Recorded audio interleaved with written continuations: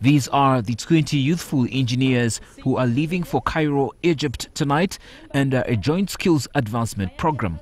I know it's going to be a stepping stone for my career because, well, engineering is about solving problems and it's more of practical. We did the theory at school, but that's not enough. What we studied at school is not what is on ground.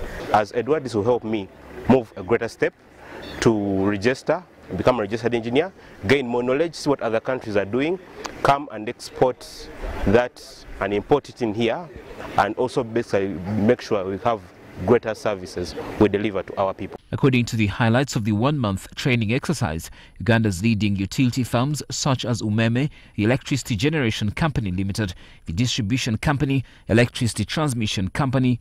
And I told you the first criteria was, of course, we agreed with the syndicate that you have to be electrical engineers below 30 years of age. Okay, some of you might have passed 30 years, 1 or 2 years or 3, but at least around 30 years of age. And we also wanted those who are in active service. According to official data from the Engineers Registration Board that have just been published in the National Gazette, only 1,000 certified local engineers are accredited. Registered 1,141 in the register, and actually those who are practicing as the register says, is only 846. Yeah, you must know